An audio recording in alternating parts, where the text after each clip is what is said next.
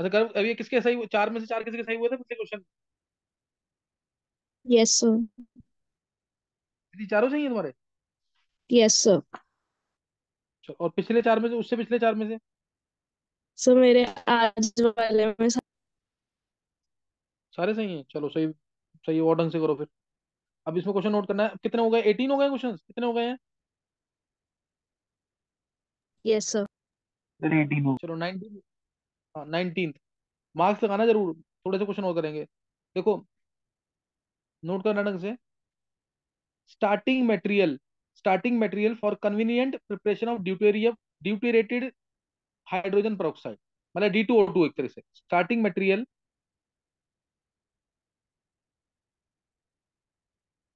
For preparation of D2O2 in lab, for preparation of D2O2 in lab. A K2H2O8, B 2 ethyl एंथ्राक्विनोल, NCERT का है as it is, 2 ethyl एंथ्राक्विनोल। C BaO2 lab के अंदर। D BaO, BaO 20।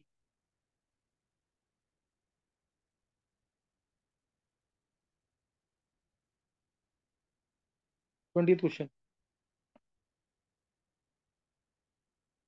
assertion,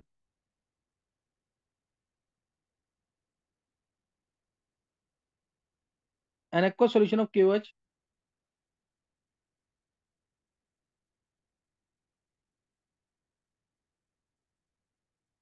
KOH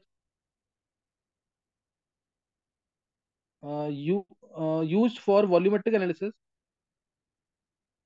used for volumetric analysis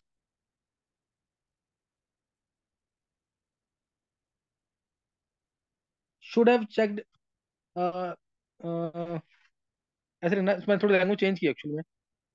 aqua solution of KOH जो है ना, for volumetric analysis के लिए जो यूज करते हैं, it's concentration should be checked before use, it's concentration should be checked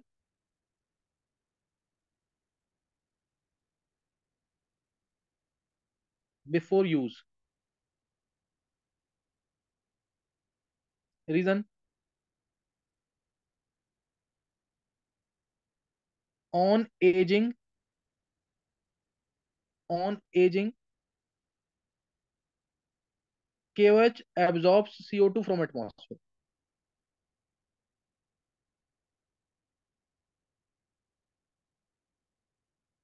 KOH absorbs CO2 from atmosphere।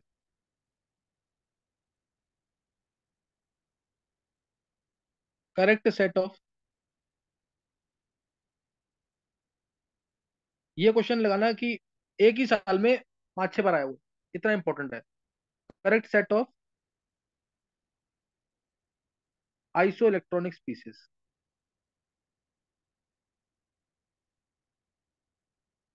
जो तुम्हें मैंने क्लास में कराया हो ना, वो सारे बताने। मतलब क्या बताना तुम्हें? नियॉन के आइसो इलेक्ट्रॉनिक और आर्गन के, यही आएगा क्वेश्चन हमेशा।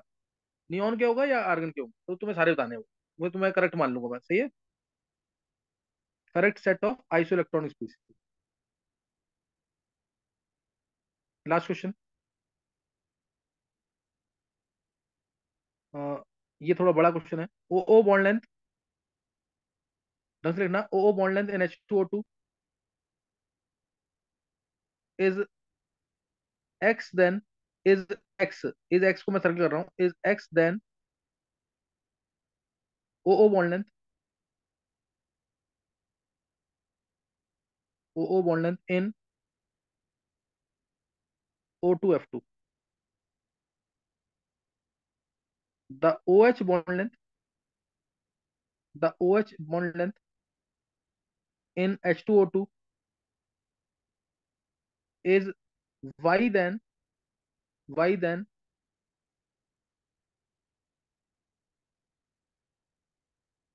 OH bond OF bond length, then OF bond length in O2F2, in O2F2। अब तुम्हें बताना है, choose correct, correct option. Option में तुम्हें डायरेक्ट बोलूंगा, चूज करेक्ट ऑप्शन है ना, तुम्हें बताना है एक्स की जगह क्या आएगा, शॉर्टर या लॉन्गर, वाई की जगह क्या आएगा, शॉर्टर या लॉन्गर। क्या क्वेश्चन क्लियर है मेरा?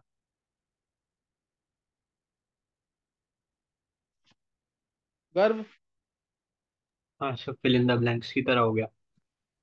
हाँ, फिल इन द ब्लैंक्स की तरह, शॉर्टर या लॉन्गर ये फिल करना था। चार ऑप्शन में ऐसे ही दे रखा था, shorter shorter, longer longer, shorter longer, longer shorter. Clear है ना क्वेश्चन?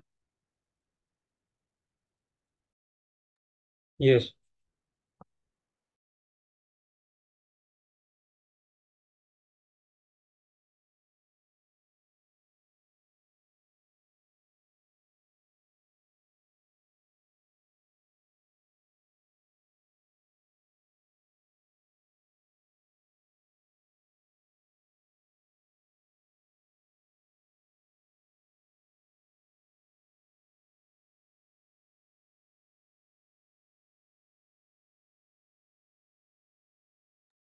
तो 21st क्वेश्चन में क्या करना है? 21st क्वेश्चन में मैंने बोला नियॉन के आइसोइलेक्ट्रॉनिक स्पीशीज बताने हैं और आर्गन के। ओके।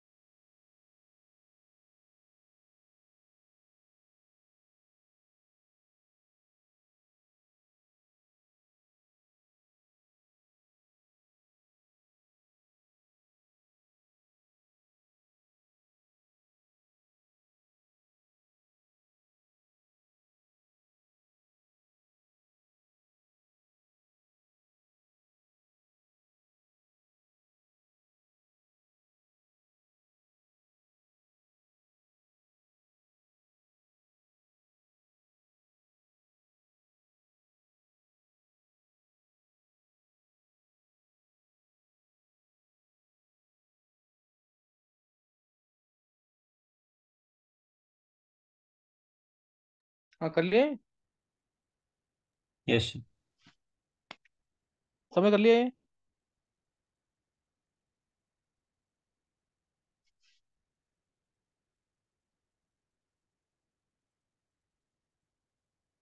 देखो पहला क्वेश्चन तो याद करने वाला ही है, एनसीईआरटी का एज इट इज है हाइड्रोजन चैप्टर से।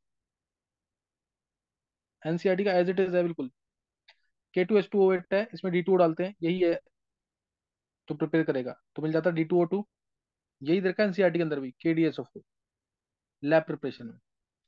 चलिए लैब प्रिपरेशन में ये दे रखा है, अदरवाइज तो H2O2 तुम्हें प्रिपेयर, और 2 इथाइल तो बहुत इंपॉर्टेंट है, एडवांस में भी पूछा हुआ है 2 इथाइल। मैं बता, इसको बता देता हूँ एक बार।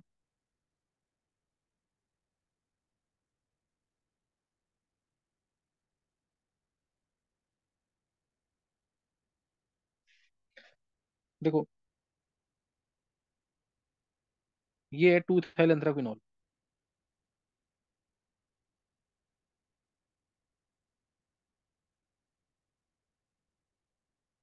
ये OH, ये OH, ये इथाइल ग्रुप। जब इसमें ऑक्सीडेशन होता है ना इसका एयर के थ्रू, जब इसका ऑक्सीडेशन होता है तो मिलता है 2 इथाइल।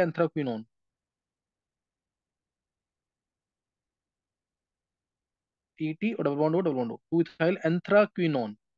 साथ में H2O2। और इसमें H2PD डाल देंगे, H2PD तो रिएक्शन रिवर्ट बैक कर जाती है। H2PD डालेंगे तो रिएक्शन रिवर्ट बैक कर जाएगी। तो ये कर सकते हो। BaO2 में डालेंगे H2O तो भी H2O2 मिल जाएगा, क्योंकि BO2 में परऑक्साइड लिंकेज है। BO2 में भी क्या है, Ba2+ और O2 2-। BaO में तो H2 डालेंगे तो BaO मिलेगा। तो इसलिए आंसर तो वही है K2H2O8, है ना, K2H2O8। फिर अगला क्वेश्चन है, an aqueous solution of KOH is which is used for volumetric analysis. Its concentration should be checked before use. बिल्कुल सही है ये, क्योंकि KOH अपने आप बड़े बड़े ना एटमॉस्फेयर से CO2 गैस को ऑब्जॉर्व कर लेता है, बन जाता है K2CO3। तो इसलिए कंसंट्रेशन इसका चेक करना जरूरी है। तो ये दोनों करेक्ट है और करेक्ट एक्सप्लेनेशन भी है, दोनों करेक्ट है और करेक्ट एक्सप्लेनेशन भी है। फिर 21 क्वेश्चन, करेक्ट सेट ऑफ, ये तो मैंने, ये क्वेश्चन अभी देखना आगे कितनी बार आएगा। ये क्वेश्चन आगे कितनी बार आएगा। नियॉन के इलेक्ट्रॉनिक स्पीसीज कौन कौन से हैं। नियॉन में 10 इलेक्ट्रॉन, N3- में 10 इलेक्ट्रॉन, O2- में भी 10 इलेक्ट्रॉन, F- में भी 10 इलेक्ट्रॉन। नियॉन में तो है ही। Na+ में 10 इलेक्ट्रॉन, Mg2+ में 10 इलेक्ट्रॉन, Al3+ में 10 इलेक्ट्रॉन। साइज का बोलेंगे, साइज का, इसका साइज भी पूछ सकते हैं इनका। जितना ज्यादा नेगेटिव चार्ज उतना बड़ा साइज। तो ये ऑर्डर आ गया सीधा। आर्गन, आर्गन है तो P3-, S2-, Cl-, आर्गन आ ही गया, K+, Ca2+, Sc3+, Ti4+। देखना अभी आगे कितनी बार आएगा, और साइज बोलेंगे इसका तो साइज ही आएगा। आगे बहुत बार आएगा क्वेश्चन ही वाला, इसलिए ढंग से करना है इसको। फिर अगला 22 क्वेश्चन, 21 भी होगा। 22 क्वेश्चन बहुत ही इंपॉर्टेंट। H2O2, H2O2 का स्ट्रक्चर तुम्हें पता होता है, ओपन बुक लाइक स्ट्रक्चर होता है इसका। H2O2 open book like structure है। मैं इसको नेक्स्ट पेज पे बता रहा हूँ एक बार। ये H2O2,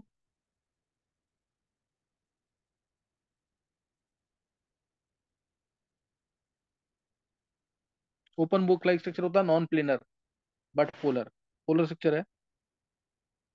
और ये F2O2, ये F2O2। अब देखो इधर तुम्हें पता है, यहाँ पे O बॉन्ड लेंथ बड़ी आती है।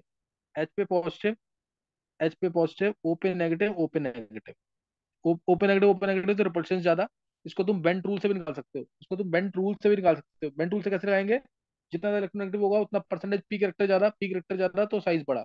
इसमें पी कैरेक्टर इसमें ज्यादा होगा क्योंकि इलेक्ट्रोनेगेटिव ये है, याद है ना। और इसमें भी यहाँ पे पॉजिटिव पॉजिटिव आना है वैसे भी।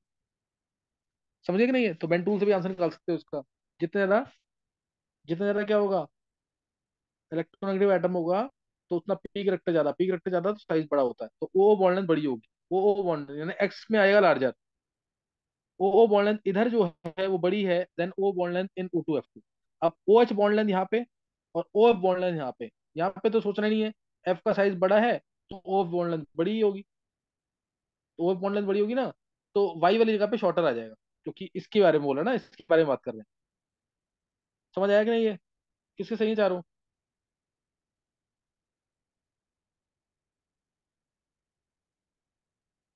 है किसी के सही कि नहीं। गर्भ। सर पहला वाला नहीं पता था। पहले, अच्छा हाँ, पहले वाला नहीं पता होगा, सही। पहले वाला नहीं पता होगा। हाइड्रोजन चैप्टर है, गर्भ नोट करता है, हाइड्रोजन चैप्टर ढंग से करना है अभी। और बाकी तीन, वो सही। तीनों सही है। और विधि के, तो पहला नहीं आता था। अच्छा चलो सही है। नोट करते हैं ना विधि, जैसे बी H2O2 की प्रिपरेशन ऐसे पूछ सकते हैं, BaO2 से में पानी डाला तो क्या मिलेगा, कर लोगे ना ये तो। Yes sir. Ba पे 2+, O2 पे 2 नेगेटिव। तो Ba2+ के साथ पानी के ओचांस जाएंगे, और O2 2- के साथ H+ जाएगा, तो H2O2 मिल जाएगा, सही है ना।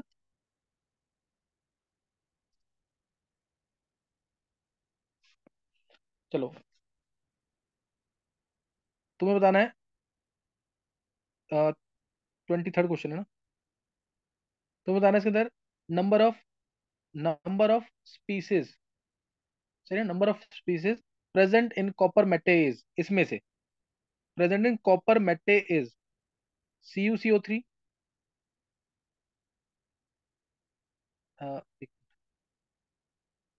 Cu2s, Cu2O, Fu। तुम्हें क्या बताना है, number of species present in copper मेटेज। समझ गए कि नहीं ये।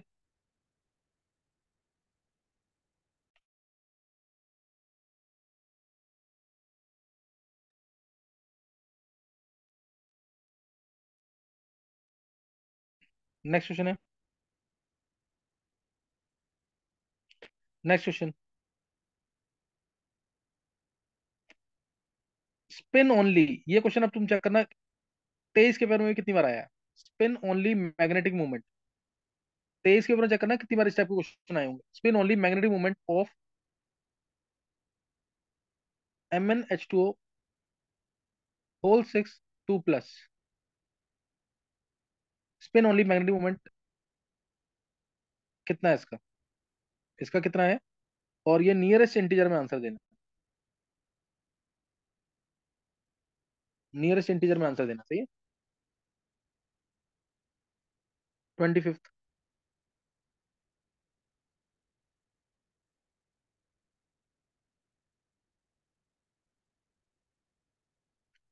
रिवर्बरेटरी फर्नेस, 11th वाले नहीं कर पाएंगे अभी, लेकिन नोट कर लेना जरूर, नोट करते रहो जो भी चीज आ रही है। Electrolytic cell,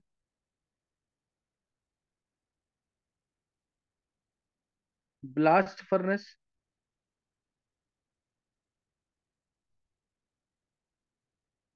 zone refining, zone refining, first, second, third, fourth. First में लिखना पिग आयरन,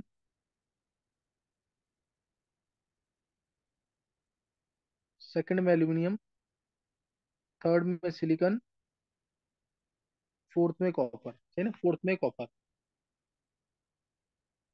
नेक्स्ट है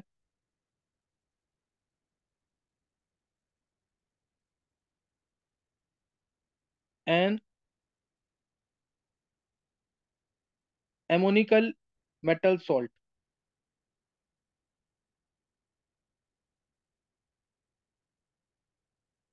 solution gives red PPT with DMG,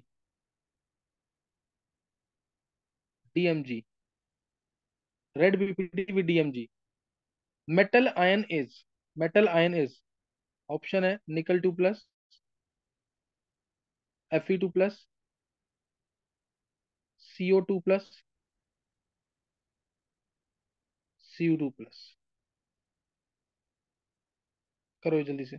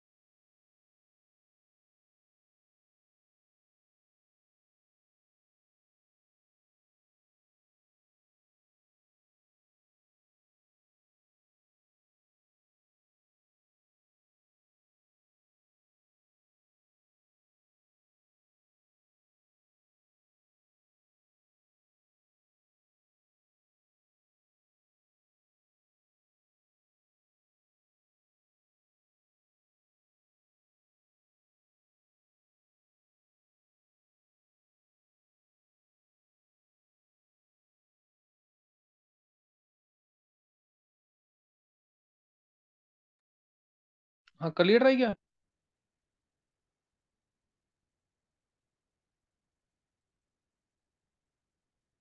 कर लिया ट्राई कि नहीं गर्व? यस सर, यस सर होगा। अच्छा ये, चलो एक बार आंसर देंगे पहले इसका। देखो इसमें मैंने क्या बोला तुम्हें, पहला था कॉपर मेटे के अंदर क्या हो, कॉपर मेटे में एक्चुअल में कॉपर मेटे ये होता है, याद कर लेना इसको, Cu2s प्लस Fe। और कॉपर मेटे जो है इससे कॉपर की एक्सट्रैक्शन होती है, इससे कॉपर की एक्सट्रैक्शन होती है, तो इसमें ये होता है लगभग, ये मेनली यही होता है, मोर देन 90% ये होता है Cu2s। और Fes क्या है, इम्प्योरिटी की फॉर्म में। अब इसमें एक्चुअली में रोस्टिंग होती है, रोस्टिंग होती है, तो Cu2s किस में जाएगा, Cu2o में। Fes किस में जाएगा, Feo के, Feo के अंदर। तो इसलिए अब इसको देखते हुए आंसर मार्क करना है, CuCO3 नहीं होगा, सिर्फ Cu2s होगा, Cu2 होगा और Feo, ये तीन होंगे। और एक CuSO4 भी बनता है, वो इसमें ऑप्शन में नहीं था, नहीं तो वो भी बोलते उसको, सही ना, नहीं तो ये भी आता आंसर में। तो ये तो तुम याद कर लेना इसको। कॉपर मैटिक क्या होता है, ये तो काफी बार पूछा हुआ है। कॉपर मैटिक है Cu2s प्लस Fes, जिसमें Cu2s की परसेंटेज बहुत ज्यादा है, जिसमें Cu2s की परसेंटेज बहुत ज्यादा है। रिवर्बरेटरी फर्नेस के अंदर कॉपर मेटे को लेते हैं और फिर करते हैं रोस्टिंग। रिवर्बरेटरी फर्नेस जो अगला क्वेश्चन आया हुआ है, इसमें कॉपर मेटे को लेंगे और करेंगे रोस्टिंग। रोस्टिंग, रिवर्बरेटरी फर्नेस में टेम्परेचर लो होता है, ध्यान का चीज का, रोस्टिंग, इसीलिए यहाँ पे ऑक्सीडेशन पॉसिबल है, इसलिए यहाँ पे ऑक्सीडेशन पॉसिबल है। ब्लास्ट फर्नेस में टेम्परेचर हाई होता है, इसमें रिडक्शन होता है। ब्लास्ट फर्नेस, रिवर्बरेटरी फर्नेस में कॉपर की प्रिपरेशन होती है, कॉपर ये नीचे कॉपर की प्रिपरेशन होती है, सही है, कॉपर की प्रिपरेशन होती है। और कॉपर जो मिलता है ब्लिस्टर्ड कॉपर होता है, इम्प्योर कॉपर होता है इसके अंदर। कॉपर जो मिलता है वो ब्लिस्टर्ड कॉपर, ब्लिस्टर्ड यानी जो उसकी लेयर होती है ना, ऐसे करके होती है कुछ, मतलब एक एक जैसी लेयर, प्लेन नहीं होती बिल्कुल, ऊपर नीचे ऐसे होगी। रीजन, क्योंकि ये अंदर SO2 गैस फंसी होती है, बाहर आने की कोशिश करती है, तो लेयर ऊपर लेवल्ड नहीं रहती है, सही ना, लेवल नहीं होता उसका। तो ये इम्प्योर कॉपर होता है यहाँ पे। और इसको आगे इलेक्ट्रोलाइटिक रिफाइनिंग करते हैं इसकी, जिसमें इम्प्योर कॉपर को एनोड बनाते हैं, जिसमें इम्प्योर कॉपर को एनोड बनाते हैं, ये याद रखना है। अच्छा, इलेक्ट्रोलाइटिक रिफाइनिंग थी ये। अच्छा अब तुम्हें ये बता दिया मैंने, अगला क्वेश्चन ये तो पता नहीं कितनी बार आएगा आगे भी, इसलिए एक में सीख लेना जरूर। इधर अगर तुम स्टेट निकालोगे एमएन की, तो एमएन की 2+ स्टेट आएगी। एमएन की 2+ स्टेट मतलब आर्गन 3d5 हो गए, Mn2+ यानी आर्गन 3d5 हो गया। 3d5 मतलब उसके बाद 5 अनपेड इलेक्ट्रॉन है, क्योंकि कोई बैक पेयरिंग नहीं होगी, वीक लिगेंड है। 5 अनपेड इलेक्ट्रॉन। और mu, spin only magnetic moment का फॉर्मूला होता है अंडर रूट में n × n+2। 3d5 है, 3d5 मतलब कितने अनपेड इलेक्ट्रॉन, 5। 3d5 है ना, तो 5, 1 2 3 4 5, 5 अनपेड इलेक्ट्रॉन है। एन की वैल्यू 5 पुट करो, 5 × 5+2, रूट आएगा 35, रूट 35 यानी 5.9, रूट 35 यानी 5.9, 5.9 यानी नियरेस्ट इंटीजर क्या हुआ, 6, तो 6 आंसर है, 6 आंसर आएगा इसका। और ये मैंने तुम्हें बता ही दिया, रिवर्बरेटरी फर्नेस में कॉपर की एक्सट्रैक्शन होती है, याद कर लेना। इलेक्ट्रोलिटिक सेल के अंदर, इलेक्ट्रोलिटिक सेल में किसकी होगी एक्सट्रैक्शन, एल्यूमिनियम। एल्यूमिनियम की, एल्यूमिनियम की इलेक्ट्रो रिफाइनिंग होती है, इलेक्ट्रोलिटिक सेल के अंदर होती है ऑपरेशन, सही ना। उसके बाद ब्लास्ट फर्नेस के अंदर पिग आयरन, आयरन की प्रिपरेशन होती है ब्लास्ट फर्नेस में, पिग आयरन। और जोन रिफाइनिंग तो पता ही है, मेटालॉइड्स के लिए होता है, जैसे सिलिकन, सिलिकन हो गया, जर्मेनियम हो गया, बोरोन भी यूज कर सकते हैं। Zone refining, zone refining ultra pure metals मिलते हैं इससे, अल्ट्रा प्योर मेटल्स के लिए होती है जोन रिफाइनिंग। एक्सट्रैक्शन चैप्टर है, ये पूरा एक्सट्रैक्शन चैप्टर था मेटलर्जी। अच्छा नेक्स्ट अब है ये last question. एमोनिकल metal salt solution gives red PPT, 11th वाला कौन सा बच्चा आंसर करेगा इसका। एन एमोनिकल मेटल सॉल्ट सॉल्यूशन निकल gives to red plus. PPT with DMG. हाँ क्या आंसर दिया है, सर निकल टू प्लस। बहुत अच्छे, निकल 2+ आएगा। ये कहाँ पढ़ा है आयुष। सर सॉल्ट एनालिसिस में, सॉल्ट हाँ एनालिसिस सॉल्ट में। एनालिसिस, सॉल्ट एनालिसिस के अंदर है NIDMG होल ट्वाइस का रोजी रेड प्रेसिड, याद आ गया कि नहीं। NIDMG होल ट्वाइस का रोजी रेड प्रेसिड आता था। और CO2+ के साथ भी रेड कलर आता था, लेकिन वो रेड क्या थी, कलरेशन थी कि रेड पीपीटी था, colouration. Sir red colour. Red colouration थी। क्लियर हो गया यहाँ तक कि नहीं पूरा, करो कितने सही में 4 में से। सब पहला गलत है। अच्छा सही, पर बाकी निकल गए, हम्म। चलो सही है। अच्छा, तो पहले अभी वाले ये में आठ, वैसे उनको इंक्लूड क्यों करेंगे, मतलब जब कॉपर मैटे में ही पूछा है तो। कॉपर मेटे में ना, इसमें ना रोस्टिंग, कॉपर मेटे को रोस्टिंग करके ही लेते हैं, लेकिन कॉपर मेटे एग्जैक्टली कोई पूछेगा तो C2S प्लस और FeSC बोलना। यार मेरे पास ना क्वेश्चन कंप्लीट है नहीं है वाला शायद, अभी ये C2S और FeS तो मानना ही जरूर इसके अंदर, सही है। यस। अच्छा अब क्या कहते हैं, इनको एक बार रिवाइज कर लेना जरूर ढंग से, नेक्स्ट टाइम मैं आगे कराऊंगा, इसको रिवाइज कर लेना जरूर। अच्छा ईशान,